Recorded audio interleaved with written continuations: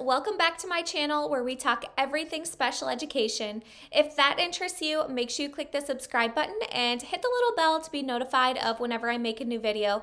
Also, please give this video a thumbs up if it helped you. Today we are talking all about money dice games. All of the money dice games are games that I've created for you, and you can grab them in the description of this YouTube video or on my Teachers Pay Teachers store, which is called ActiviTeach. I want to start out by asking you to comment down below what grades you teach and what kind of teacher you are, because I really want to get to know you guys. The first few games I'm going to show you are perfect for special education because they are leveled. So here's the first game. The first level is matching coins by picture. So students will roll a dice. Let's say that they roll a number 1.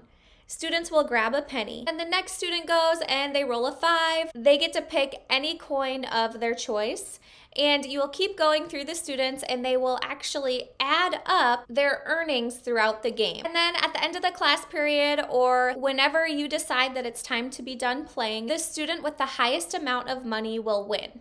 So that's the first level. The next level is identifying coins by name, then identifying coins by value. Level 4 is adding 2 like coins at the same time. Level 5 is adding 2 mixed coins. So as you can see, you can pick a level to meet your students' needs. Then we switch it up and we change it to dollar bills. So I'll just flip through these really quick. This is level 2. Here's level 3.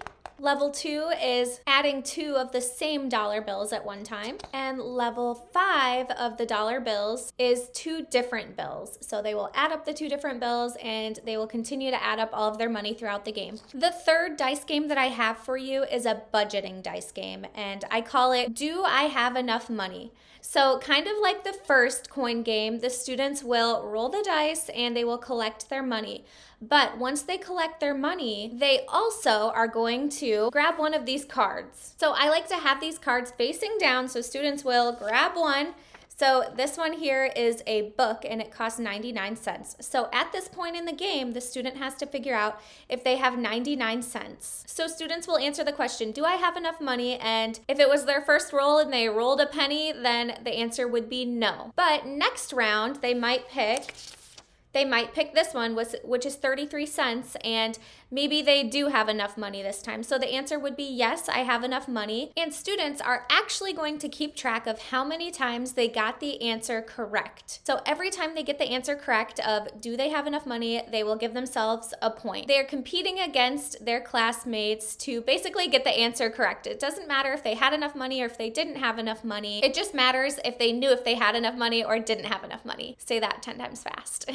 So since students will be adding up their earnings throughout the game, you can also play that whoever had most amount of money at the end of the time will win. There's a couple different ways that you can play this game. My students love this and it really helps them practice their budgeting skills. All right, that's it for today's games. I hope your students love these games as much as my students love playing these. Again, you can grab any of these activities in the description of this YouTube video or in my Teachers Pay Teachers store, ActiviTeach. Thank you for watching, and don't forget to subscribe and give this video a thumbs up. Until next time, happy teaching!